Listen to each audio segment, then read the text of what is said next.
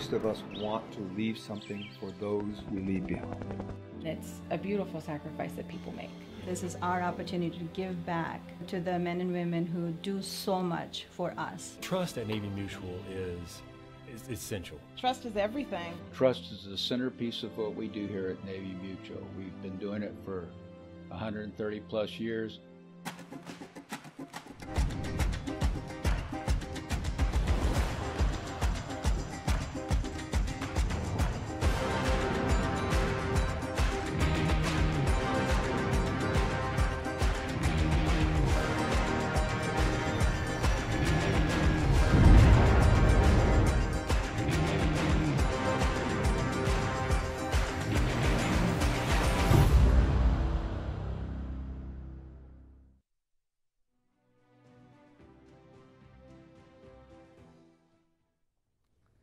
Welcome to the Navy Memorial SITREP Speaker Series, and thank you for joining us today. Because of COVID, the Navy Memorial has rapidly moved our efforts online. Now we're producing these SITREPs, wreath-laying ceremonies, promotion ceremonies, re-enlistment ceremonies, all of them online. As a matter of fact, our Lone Sailor Award program is still available on our website if you haven't had a chance to see it. We're doing that because our mission is just too important to let COVID stop us. Our mission is to honor, recognize, and celebrate the men and women of the sea services, past, present, and future, and to inform the public about their service. We're honored today to have the Secretary of the Navy, Ken Braithwaite, join us. As you can see on the platform, you'll be able to ask questions. We encourage you to ask questions. We also encourage you to like the questions that you want to see asked, and those questions that are liked the most will float to the top. We also have a couple questions from the fleet today. Before I get started, I'd like to thank our sponsors. Navy Mutual Aid Life Insurance Company is our series co-sponsor for the year. And our sponsors are Huntington Ingalls, Fincantieri, and Dell. And our co-sponsors are Murata, BAE Systems, and LMI. We literally could not do what we do without their support. So let's get started. It's my honor to introduce the Secretary of the Navy, the 77th Secretary of the Navy, Kenneth J. Braithwaite. Secretary Braithwaite's a P-3 pilot, a businessman, a Navy Public Affairs officer, rising to the rank of Rear Admiral and serving as the Vice Chief of Information. And after service in the Navy, he continued as a businessman and most recently was a U.S. Ambassador to Norway. Secretary Braithwaite, thank you for joining us, and we'd love to hear some opening remarks. Admiral, thank you very much for having me. And first and foremost, to be here at the Navy Memorial, a vision of the godfather of our community, Admiral Thompson. We owe him a great debt of gratitude as the United States Navy for the work that he did here to create this memorial, but also to you, my dear friend and shipmate, for the work that you've done to continue that legacy on and move it into the future. So thank you on behalf of all who serve in the United States Navy today. We appreciate your work, Admiral. You might know that Teddy Roosevelt is a big hero of mine. And President Roosevelt had been the Assistant Secretary of the Navy in the McKinley administration before he became Vice President. But he had a great quote, and I'd like to start with that. And that is, a great Navy is not a provocation to war. It is the surest guarantor of peace. And so, as we look to the future around great power competition, we need to remember that it is the United States Navy and the United States Marine Corps that are going to be that first line of defense, if you will, that first deterrent. We have moved into a new era of great power competition, revisiting our youth as young naval officers up against challenges around the globe that are unprecedented, truly unprecedented. What I mean by that is, never has the concept of democracy, of freedom, the things that we hold near and dear that you and I grew up with, have ever been under the kind of pressure and future threats and challenges since the War of 1812. And why do I say that? 1812, the United States went to war with Great Britain, right? Our ancestral founder as a former colony. It was an experiment between 1781 and 1812. We went back to war with Great Britain during that time, and we fought, especially the Navy fought extremely well in 1812. By 1813, Great Britain put a lot more pressure and emphasis on fighting us. And it was only because Great Britain was involved in conflict on the continent in Europe that they were unable to put their full force towards us. So that allowed us to sue for peace, which we did, and guaranteed that we would have the nation that we have now assumed, the greatest nation the world has ever known. That concept of democracy is under immense pressure today. I've seen it with my own eyes. You mentioned, as the U.S. ambassador to Norway, the Chinese are all over this globe, supplanting our efforts to ensure that freedom of navigation, freedom of religion, freedom of speech, all the things that democracies hold near and dear to who they are, that is what is at threat today. And the only line of defense, the principal, I should say, line of defense that stands between them and us is the United States Navy and the United States Marine Corps. NDS, the National Defense Strategy, and the Distributive Maritime Operations Plan that Admiral Greenert and Admiral Richardson came up with gave us the guide stars that have given us the direction of where we need to move into the future. Coming into this role, I knew that the stakes would be high, predicated again on what I've seen recently in my travels. But understanding the importance of the Navy, I started on a path to ensure that we could afford the fleet of the future, first and foremost.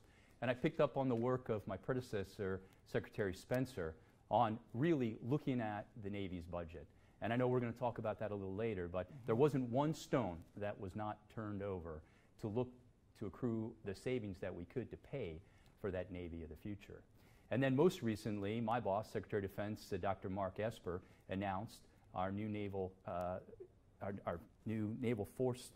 future naval force structure study, predicated on the fact that we need to build a greater fleet. So was 355 the number? Do we need to look to a larger manned, unmanned fleet? And as you saw those numbers, it's a mix between both.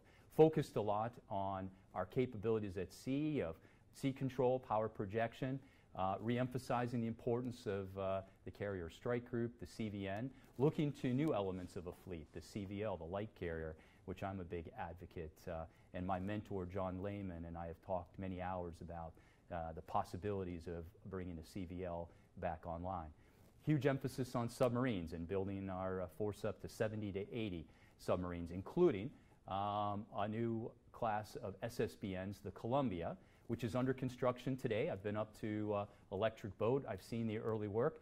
And I'd like to announce today, here, right now, that the second boat will be named USS Wisconsin, following in the wake of the great battleship, which is a museum ship now in Norfolk.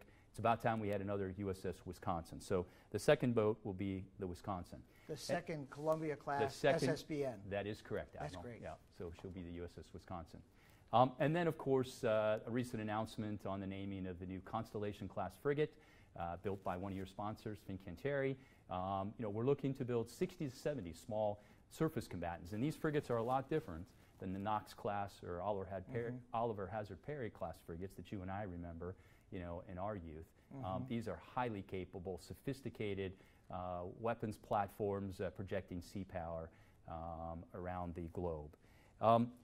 So then we coupled that, and we're about to announce a new tri-service maritime strategy that will be a vision between the Navy, the Marine Corps, and the Coast Guard.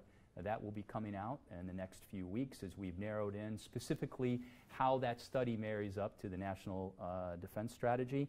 My recent tour of duty in the Arctic with my experiences in Norway led me to believe we need a U.S. Navy Arctic strategy, which I believe is extremely important, so that will be forthcoming.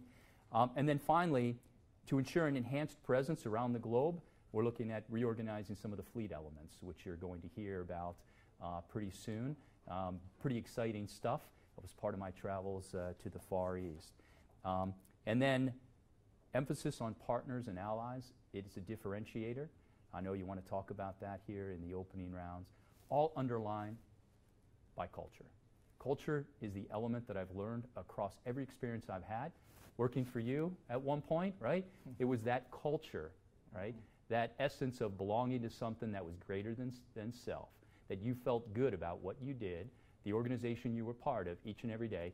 We've lost a little bit of that glow on the Department of the Navy, and we're bringing it back, and we're bringing it back strong. In my travels, I feel it. I see it in the eyes of the sailors, the Marines. I was just down at Quantico yesterday. It's exciting stuff. So all that is what I've been working on since I arrived in this role in May. That is a long list of things. Yeah, I'm going sorry on. I was a little bit No, that's too great. long in I that, think you but, covered a lot, and and I think what I'd like to do is maybe walk back a little bit to the beginning, and let's talk about your visits to the fleet. You just recently went to, you were talking Westpac, so Guam, Japan, Singapore, and Palau. You talked a little bit about what you heard and what you saw. First, let's talk about just the morale. Secretary of the Navy, everybody works for you. How they doing? No, they all work with me, right? There you go. So as a shipmate, I believe very strongly that, you know, it's one team, one fight. The commanding officer doesn't stand on the bridge of the frigate and say full speed ahead without the engineman down there turning, you know, the right controls to get the ship underway. So one team, I work with all the sailors and Marines around the globe. My job's a little different than the job they do. Actually, I think sometimes the job they do is probably a little more rewarding, and you actually get to see the results of the things that you do, and you and I both know that. And just so you know, I know that back when I was Vice Chinfo, sometimes you'd question me on travel, and my propensity to like to travel, I would give you that. But let me tell you, that trip was done in under 7 days. Yeah. I slept in between each one of the places we visited in the aircraft. Thank God I had a little couch there that I could throw a sleeping bag on, and literally that's what it was. No complaint, because this is an unbelievable privilege to get to serve as the Secretary of the Navy and get to help direct the future of a force that you and I believe in so much. So Japan was a wonderful experience, as it always is. The Japanese are some of our strongest, most committed allies. I had a chance there to engage probably foremost with the sailors because our footprint there is so large. And wherever I went, I was aboard the USS Milius. The sailors there were extremely energized. They see and feel where the Navy is going. They sense the importance of what they're doing. As Admiral Mullen told both of us when we were young flag officers, the principal role of a flag officer should be to go out and inspire the sailors in their service for what it is that they do each and every day. So I endeavor to do that, to follow that guidance, that rudder steer, and the feedback I get is phenomenal. I get asked lots of questions, but at the end of the day, the morale is much better than what I thought it was going to be coming into the role. So I don't think, I think the value of you traveling absolutely is tremendous, right? I mean, the fleet needs to see you. Thank you, Admiral. Well, yeah. No, I just wanted to correct that record, right? And tell you, though, that I think you having that perspective and bringing it back to inside the Beltway is invaluable, anybody in your role, right? And so, and just the feel. I concur with you on that. Yeah. So I didn't mean to say. I will tell you this, my first tour as a naval officer was at the Office of Legislative Affairs, working up on Capitol Hill, but working out of the Pentagon where the Chief of Legislative Affairs resides, right? And I stayed away from the Pentagon my entire Navy career. When you came from the Ike up here, I didn't come up here from America. I went to Philadelphia. My last tour was the only second time I was ever stationed at the Pentagon. So I'm not a big fan of being inside that building because I don't think it gives you the perspective on fleet activities, that getting out into, you know, where our fleet is operating from. And to be able to see the threat. So you mentioned China earlier. That's even more important. And so you saw up close. You had the opportunity to engage with our leaders, our allies. What is your feeling coming from that trip about China? I'll tell you, Admiral, I think that's probably the greatest threat to our country that Americans writ large do not understand. We're starting to understand that inside the Beltway, but I literally believe with all my heart and soul, and I can't stress this anymore, what we are seeing emerging is a threat beyond any comparison ever in the history of our country. Literally, not since the War of 1812 has our form of democracy been under the kind of pressure that we're going to see. By 2049, China laid out a plan in 1949 that in 100 years they wanted to be the preeminent nation in the world, predicated on their history. I'm a big history buff, as you know, right? So the Middle Kingdom era of all the Chinese dynasties, I mean, they ruled the world or were influential world over, right, for centuries. They only fell off that pinnacle, right, in the mid-1800s because of the Opium Wars and the infighting, and they lost their supremacy. So for 100 years, from 1840 until following the end of World War II, when Mao Zedong brought China back as one unified nation, they have now put themselves on a course to be what they've always felt historically they are. They're driven in this. They're passionate about it. There isn't anything that the Chinese don't do each and every day at every level, every strata of their society, focused on that mission to get them back on the top. We can't say that in America as we're, all the domestic quarreling and the divisiveness in our nation right now. We need to understand that the threat is not from within. The threat is from without. And it could change the very way that you and I live our lives. It could affect our children and our children's children and their ability to live in a free society. And, Secretary of State Pompeo, Secretary Esper today are in India talking about this very thing because we see it for what it is. I mean, it is an unbelievable threat to our way of life. So as you talk to our allies over there, what are our allies saying?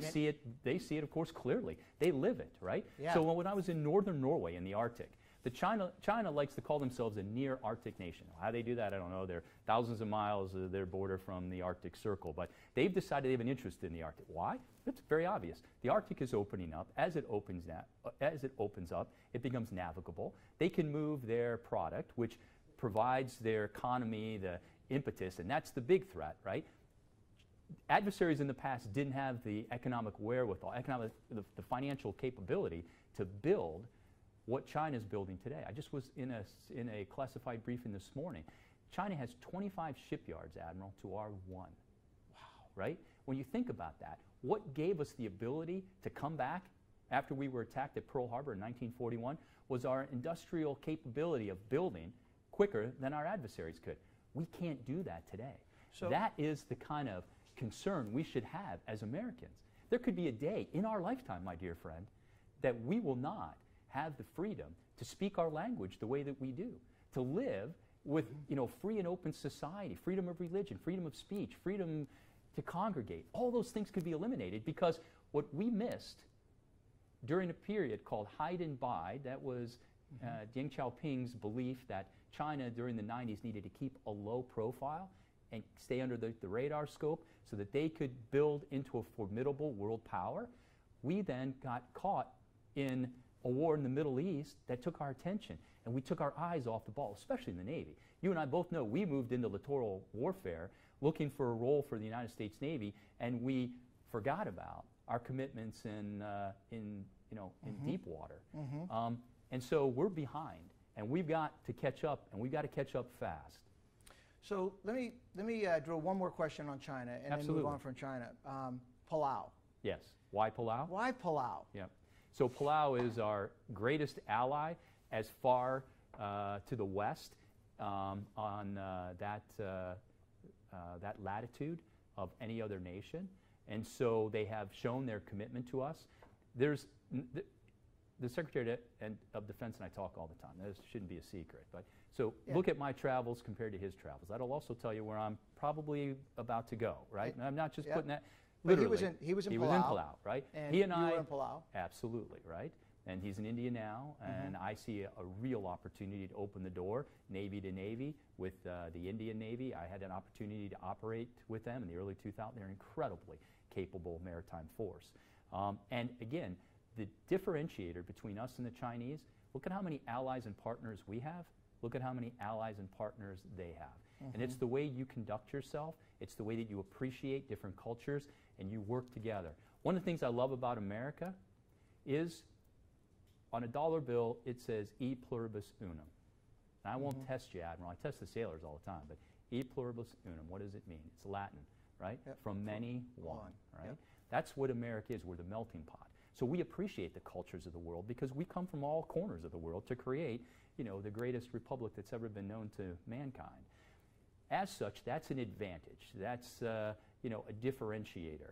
That's a force multiplier in AORs around the world. And Palau is a committed ally of ours.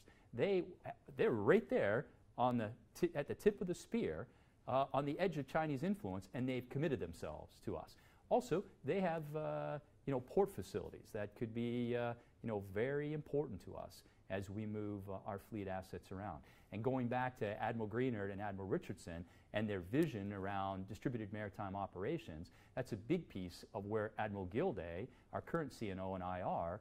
That is the key to the future success of the Department of the Navy, is doubling down on DMO.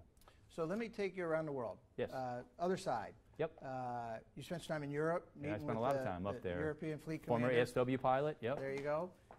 And most recently, spent some time with the Brits and I did. And they're flying the Marine F-35 off their carrier. We've got Russia, who's being a little aggressive with us out there. Very aggressive. We've got Turkey and the Med. Give us a laydown of what's going on in Europe. Yeah, great question, and you teed up something which is really near and dear to my heart. Again, student of history. In the early days of World War II, we struggled. So I went to Quantico to talk about Wake Island, to talk about Guadalcanal, because literally what we saw then was our inability to be interoperable. We created a fleet at the beginning of World War II that involved the British, the Dutch, the Australians, and the U.S. That fleet was decimated by one nation, the Empire of Japan, because we couldn't operate together. We'd never exercised together, we never communicated, and most importantly, we never had the integration. I am a huge advocate and proponent of integrated operations, of being able to put our Marine F-35 Bravos aboard HMS Queen Elizabeth and operate, as we will here in the coming year, full deployment, 6-7 month deployment, halfway around the world. One of our squadrons will be under the command and control of the Royal Navy. That's interoperability at the highest level. I've offered the same when I was in Italy to the Minister of Defense of Italy to be able to operate our 35 Bravos off the Italian carrier Cavour. I did the same thing when I was in Japan when I met with the new Minister of Defense and offered the same thing. Integration is key. We have to be there if we're going to be fully capable as a allied force at sea. That's a great segue. So partners, important, right? I mean, that's the key. And Force you talk multiplier. About history and what can happen now in the future. Right. That force multiplier. So let's talk about a little bit about the future of our force. Yep. You mentioned Battle Force 2045. Right. And Future Naval Force study. Yeah, Yep. Yeah. Secretary Esper has talked a little bit about it. 500 ships, as you mentioned, autonomous unmanned and manned vehicles, manned ships, more submarines, as you mentioned, 11 carriers, 8 to 11 carriers, 6 light carriers. What more can you tell us about what's in Battle Force 2045? So I will tell you, I've known Secretary Esper for a long time. Not as long as I've known you, but a pretty long time. And I can tell you that he is a naval advocate, right? I mean, he has gotten beat up a little bit before I got into the seat, but he was hoping that I would be the Secretary of the Navy earlier after I was nominated because he wanted to be very forthcoming with the Future Naval Force study and now Battle Force 2045 because he understands the importance of the Navy Marine Corps team coupled with the Commandant's vision, the CNO's distributed maritime operations and what that means, and we have to put more platforms at sea. Today, the largest Navy in the world? China. That's correct, right? Yeah. PLAN, right? They got about 354 ships at sea, or 354 ships that could deploy today. We have about 301, right? Now, there is a differentiator. Ours are more capable, ours are more sophisticated, we have greater technology, but that could wane, right? You need to be prepared. And as I learned in my life, quality is important, but sometimes quantity has a quality all of its own, right? I'm reminded about the Zulu, warriors, and massing millions of spear-carrying warriors that overcame British, mechanized force. So anyway, all that said is we need to build a larger, more capable Navy. So emphasis, first and foremost, on our submarines, right? We're going to build beyond. I said during my confirmation hearing that I was an advocate to build up to 66 submarines. This study showed us we need more than that, so we're going to build 70 to 80. And we're also going to look at the next generation of SSN. Also, as I mentioned, we're going to replace our Ohio class, which are long overdue. Another peace dividend we cashed in the 90s and early thousands because we didn't think there was going to be that threat. There will always be that threat. Democracy is something that, you know, threatens those that don't believe in it, right? So our SSBN fleet will come online here, 12 submarines. Then, as I mentioned, our carriers, I know there's a big question around 8 to 11. I was pushing for a little higher number on the lower side because I knew everybody was going to go after that, right? Yeah. As a former naval aviator, you know, oh my God, the Navy's turning away from carriers. We're not turning away from carriers. You know, the Carrier Strike Group is, you know, core to the way that we power project.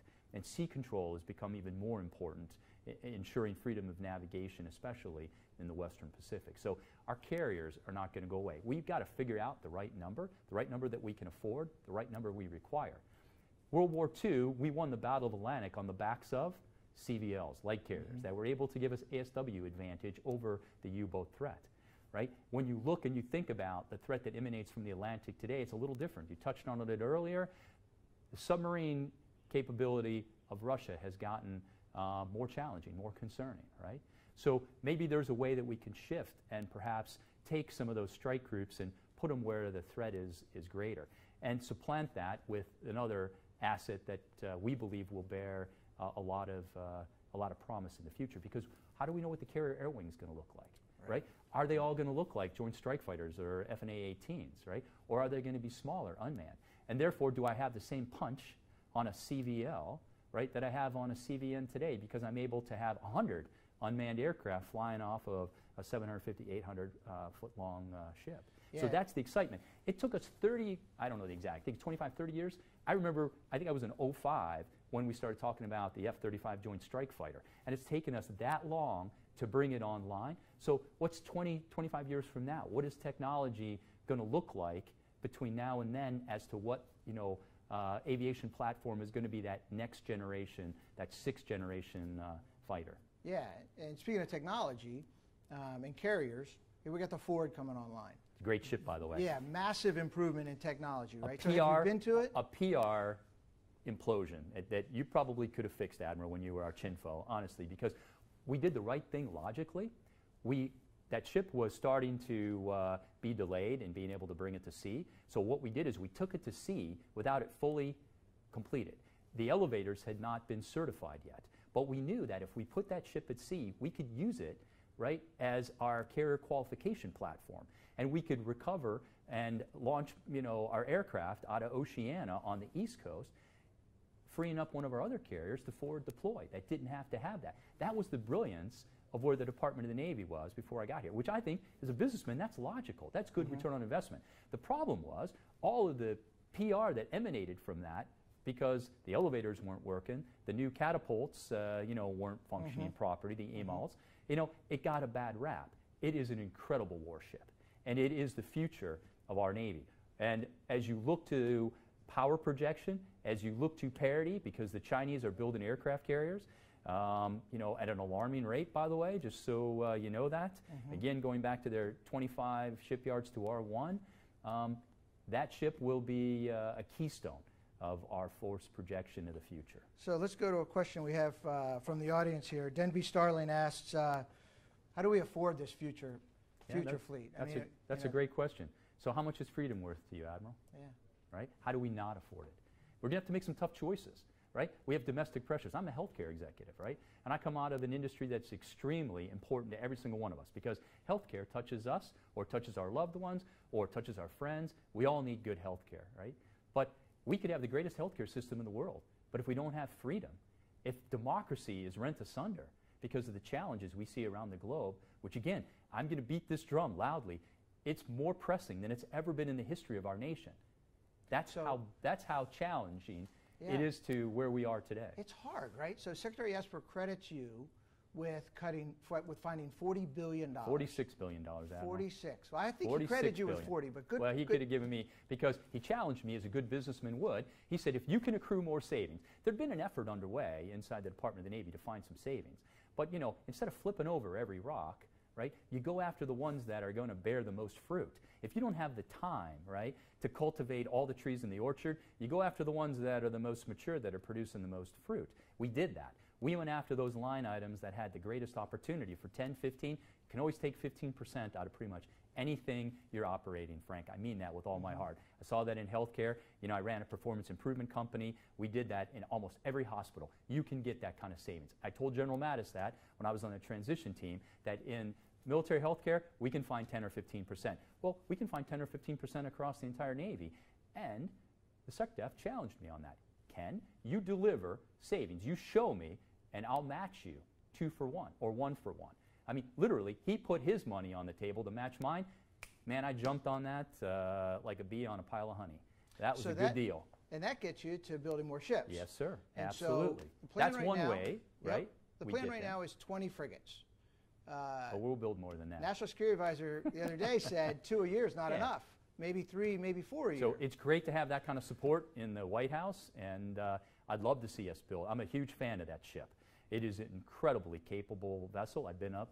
I went up to the shipyard at Marinette earlier in the summer, literally within weeks after taking this office, because I wanted to see the ship before I named it. I spent a lot of time picking the name for that ship to make it, again, fit into the culture piece of who we are and what we are as the United States Navy. That ship is incredible, and that will be a differentiator. And so, yes, 20 is what we're projecting now, but we'll build more than 20 of those. The other thing that's great, I have a concept in my head, is we create a joint strike fighter that we could share with NATO allies. Why can't we create a joint strike frigate?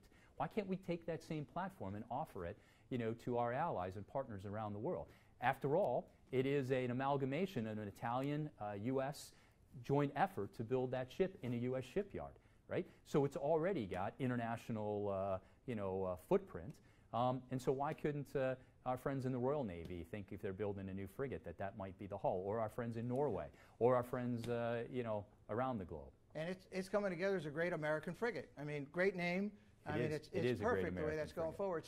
So talk technology. Well, you taught me about PR, sharing. Admiral, and I don't know about that. Hypersonic missiles. Yes. Again, National Security Advisor says every destroyer is going to carry hypersonic missiles. When does that happen? Well, it's going to be a while as we work through the technology, but absolutely, it has to, right? I mean, you have to be able to match the threat, and so that's something we need to get to. That's going to take, planning, retrofitting. We will get there, though, because we have to. There's no exception to that. So when National Security Advisor O'Brien said that, he was spot on. Yeah. May take us a little longer than we'd like, but we will get there. Yeah, but speed has a quality of its own too. Amen. Right? Amen. Which goes to shipyard capacity. And you were recently on a ship in maintenance and had some great remarks about the importance of the maintenance period for a ship in the life of a ship. There's some concern about the capacity we have here in the United States. To your point, China building all these ships, our capacity to build ships as well as repair ships in the private shipyards as well as the public shipyards. Where are we on shipyards? Yeah, so first of all, I'd like to give a plug to my dear Assistant Secretary of the Navy, Hondo Gertz. I know Hondo was on your show. He is an incredible professional, has done an incredible job. Literally, his vision, his foresight, his ability to get down into the weeds, into the details, has been an incredible blessing to me. And as we work through this, we have to ensure that we've got the infrastructure to support what the vision is. Right? We've got to keep all the shipyards we have today operating and fully capable. I was, as you know, stationed up at the Navy Yard in Philadelphia, and I watched this immense industrial infrastructure go away because, again, we thought we could cash in a great peace dividend. Two of the largest dry docks on the East Coast are in that shipyard, right? The shipyard's limping along today, but there could be an opportunity there. There could be an opportunity in all of those shipyards if we're going to have parity with the Chinese. And you and I both know that in building a Navy, it's always cooler to build new rather than to fix old, right? It's the same thing with fixing your car rather than going out and buying a new car. Everybody likes to buy a new car. But we have to fix what we have because there's an affordability issue, right? But we also need to invest, right, in that infrastructure to make sure those shipyards are capable. I was talking to Assistant Secretary Chuck Williams, retired admiral. He is our Installations and Environments Assistant Secretary, another super great professional real estate executive, about the importance of our installations. And they always end up getting the short end of the stick because we are focused on building ships, right? And of course we have to take care of the most important asset we have, our sailors and our Marines, right? So where does installations end up? They end up at the bottom of the list of priorities. And we've got to change that. We've got to tie our installations to the Battle Force 2045 and the importance of what those installations mean to the capabilities of our ships and their ability to be ready and fully forward deployed. So I'm glad you addressed that, and I'm glad you also talked about the people. We're going to come back. We're going to take a quick break, and we're going to come back and talk about people and culture. All right? We'll be right back. Here's the thing about managing multiple clouds for your business. When you've got public clouds and private clouds and hybrid clouds, things can get a bit cloudy for you. But now, there's the Dell Technologies Cloud. Powered by VMware, a single hub for a consistent operating experience across all your clouds. That should clear things up.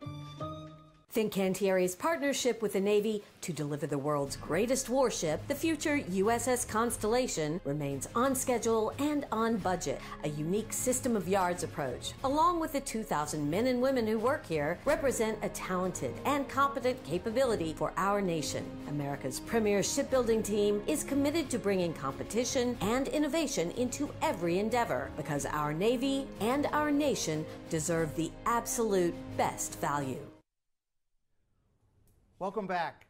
We've got questions coming in. Not a whole lot of them. Keep them coming, and like them, and they'll float to the top. We're also going to get to a fleet question in this section. But the Secretary's got a lot to say, and this is a great conversation, so we appreciate it. Mr. Secretary, I'd like to talk to you about Navy culture. You have really staked out from the very beginning. Matter of fact, as long as I've known you, right? Your focus on culture, having the right culture, doing the right thing, et cetera. I'd like to quote from your testimony. You said, quote, "It saddens me to say the Department of the Navy is in troubled waters due to many factors, primarily the failings of leadership." You went on to say the trouble with the incidents you had experienced over the last 30 or so years, quote, "are all indicative of a breakdown in the trust of those leading the service." What did you mean by that? And what are you seeing in the 5 months you've been Secretary so far? So one of your classmates, Plebe Summer, told me, I remember this clearly, told our whole squad, said, "Welcome to the United States Naval Academy. You now represent the greatest naval institution, greatest naval school in the world, and you live in a fishbowl. And everything you do reflects on the honor, on the prestige, on the future capabilities of this institution." And my whole Navy career, have believed that our actions, right, reflect not just on ourselves, but on the organization that we're part of. Mm-hmm. And I believe that leaders have to hold themselves to an incredibly high standard. You can't enjoy perhaps, the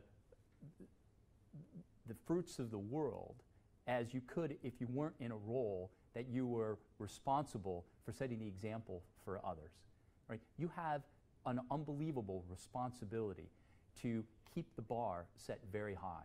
And those naval officers that inspired me in my service, going back to Commander, later Admiral Joseph Strasser, right, always set the example for people like me. Admiral Tom Lynch comes to mind, Secretary John Lehman, right? They lived to a standard that ensured that the organization itself could live up to itself. The Navy is greater than any one part of it.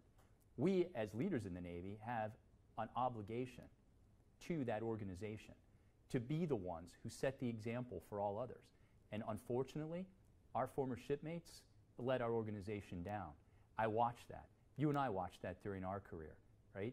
And so I want to emphasize, I can't change everybody's life and the way they conduct themselves, but I can emphasize the importance of it and how they hold themselves to a standard that should be unquestionable when it comes to ethics, comes to morals and principles, the ethos, honor, courage, commitment, the things that make us who we are.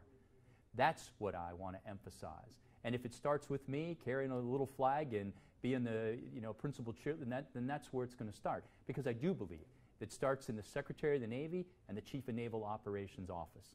The two of us working together, right, to set the standard for all others so that they can aspire and they can have, they can be part of something that they're proud of, that there's pride in service. The Marine Corps flag's behind you. They've emphasized this since their inception. And when you think about, right, the traditions of the Marine Corps and their belief to what it represents. You'll see that. The Commandant and I talked about that, right? Sometimes in the Navy, we don't hold ourselves in the same light. We don't recognize all that has been done to create the service we have today, all the sacrifices, all those who have gone before us that have set this standard so high. We have an obligation to them. And more importantly, to carry on that legacy, we've got an obligation to those who come in the future, because Admiral Frank Thorpe, you and I would not have joined the United States Navy if we didn't believe it was something we wanted to be part of. It was the best team that we could join. That made it something that was special. And that's my passion, is to ensure that our Navy is believed by the kids who serve in it today and those who come tomorrow, that it's as great as it ever was and will be even more so into the future. So what are you seeing today? You've had an opportunity to work with CNO and the Commandant, the leadership. Matter of fact, I would say you've had an opportunity to observe petty officers through admirals. What are you seeing today, what are your thoughts on current leadership today? Well, I'm a proverbial optimist, right? So I was born that way. I always will be. The glass could be empty, and I would see it as at least half full. You know, I believe that everything is there. First of all, we have an incredible Chief of Naval Operations and an incredible Commandant. Dave Berger and Mike Gilday are exactly what the Navy and the Marine Corps need today. The Commandant's vision, his perspective on the future of the Marine Corps, could have only come from him to put the Marine Corps back into the Navy and make it an amphibious war-fighting force that goes back to its roots. And that's what the coming conflict could be all about. Looking to the past to get the vectors for the future, because the Fleet Marine Force concept that was born out of the 1930s gave us the edge after Guadalcanal and through the rest of the island chain in the Pacific. The United States doesn't need two armies, a Marine Corps and the United States Army, right? Land-centric. They need one Army and one Marine Corps, an amphibious force married up with the Navy. That's General Dave Berger's vision, and he's taken some heat for that. Meanwhile, Admiral Michael Gilday, right, a little more low-key in his approach, but has been focused, laser-focused on the technologies that will take our Navy into the future. He's a cyber warrior. He understands that space better than anybody that I've ever served with, having commanded the 10th Fleet. He recognizes the importance of unmanned technology. There's an article today in the Clips talking about that, as he's tasked the department to really look into how we can get there faster, sooner, with more capabilities. And he's a realist for what it is today. But as Admiral Stavridis told both of us, you know, we're the yin and the yang, that we come together at this point to be able to, you know, project the Navy into the future. Yeah, I don't want to cut you short. We're going to run out of time here a little bit. I want to take a question from the fleet. I promised I would do that. We got a question from the fleet about equal opportunity. If we could go to that question from the fleet. Hello. DC-1 Stephen Reedus from the USS Ronald Reagan. And my question for the SECNAV is, sir, as one of the command climate specialists on board Reagan, I see a lot of junior sailors getting into trouble for issues that have to do with sexual harassment. Is there some kind of way to get a program that delivers more intensive training at boot camp when it comes to the issues of equal opportunity and sexual harassment? I'd like to take that question and equal opportunity, respect. You became the Secretary of the Navy 3 days after George Floyd died. CNO had a pretty strong reaction and a pretty strong message to the fleet, as did the Commandant. What are you seeing out there, and what do you see in the future in order to take the leaps that the CNO and the Commandant have called on for the Navy and the Marine Corps in this area of equal opportunity and treating others with respect? So it starts with education, Admiral. It always starts with education. And so DC-1 was absolutely right. We need to start that in recruit training. Vice Admiral John Nowell, our Chief of Navy Personnel, is a classmate of mine, and we've talked about this, the emphasis on equal opportunity. I talked a little bit earlier about e pluribus unum from many one. I mean, sexual harassment and any other affront to creating one team, the appreciation for who we are, each and every one of us. You know, racial injustice in this country or sexual harassment, all the rest of it can be eliminated through education, through the awareness that we're all human beings put on this earth to do good for mankind. And the Navy and the Marine Corps are stronger for that diversity. It's also a differentiator, a force multiplier. When you come at something with diverse with diverse perspectives. It enriches the fabric of the organization. It makes it more capable. I've seen this in the public sector. I've seen it in the private sector. The good news is, as I move around the fleet, they embrace that. Young sailors today are more diverse, but they're all also much more inclusive. The difference is there's a lot more communicating going on in the Navy today than there was when you and I were young sailors, because of social media, because of the opportunity to interact across platforms. And so we see things differently. We notice things a lot more than we did in the past. But it is a better Navy today, and it's going to be better in the future as long as we keep it. We need to be? No, absolutely not. And we need to continue to push it to the surface. I had a bracelet on, suicide. I get asked about this all the time. Why is there this, huge epidemic in the military, in the Navy, in the Marine Corps to suicide, right?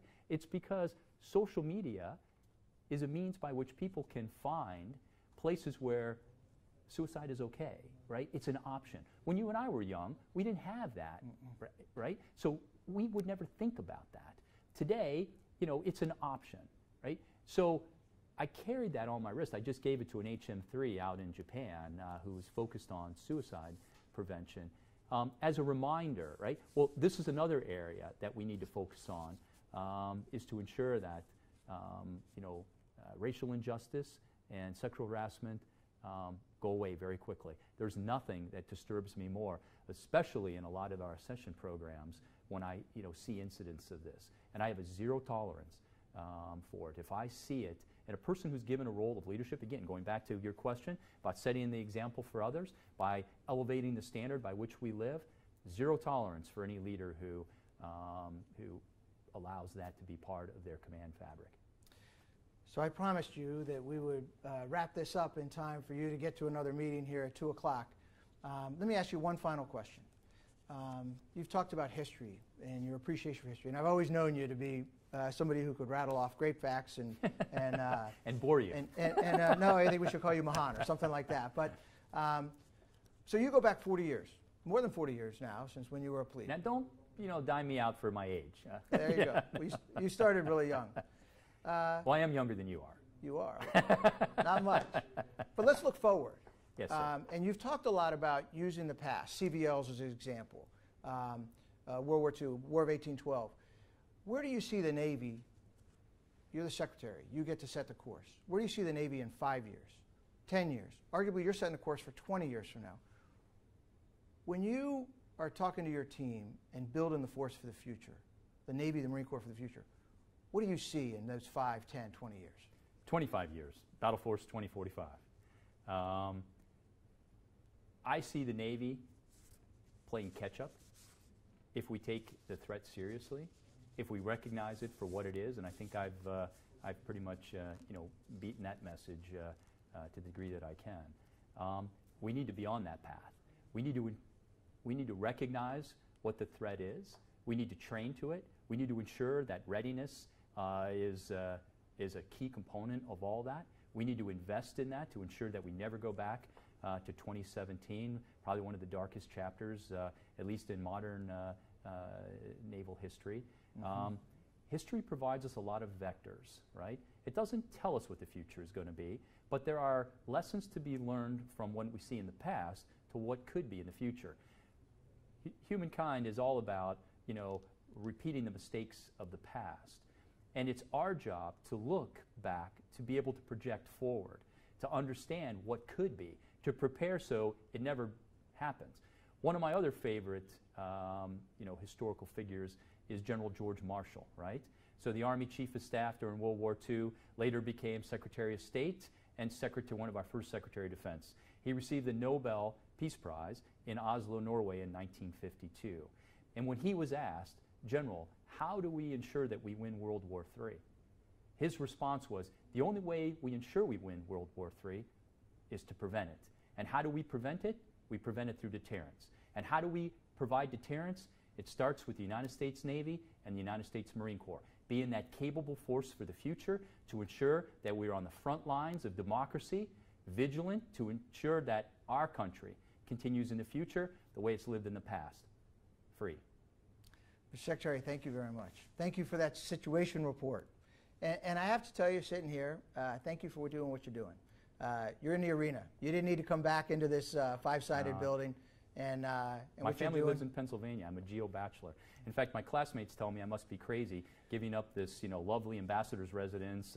We had housekeepers, and there's a chef that came with it. And as a middle-class kid who grew up in a little Cape Cod house in Michigan, taking my wife there was kind of a fairy tale. And ripping her out of there, putting her back in our home in Pennsylvania, and then I live down here as a geo-bachelor. There's been some tough times for our family, but you know what? We wouldn't do it any other way. This is an incredible privilege. As I tell the sailors and Marines, to have the opportunity to be back in the family, to be with them again, this is the greatest gift that I've ever been given, other than my wife and children.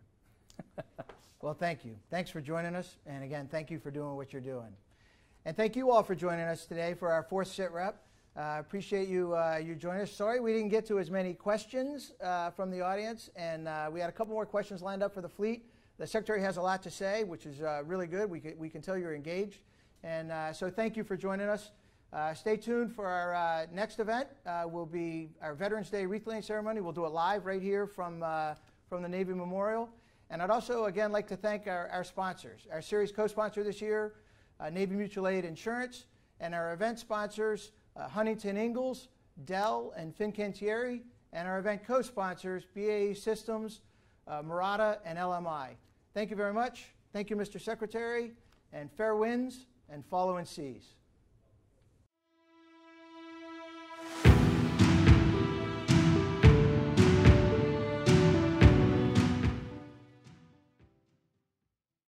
The lone sailor, a powerful symbol of the sacrifice of sea service personnel, past, present, and future.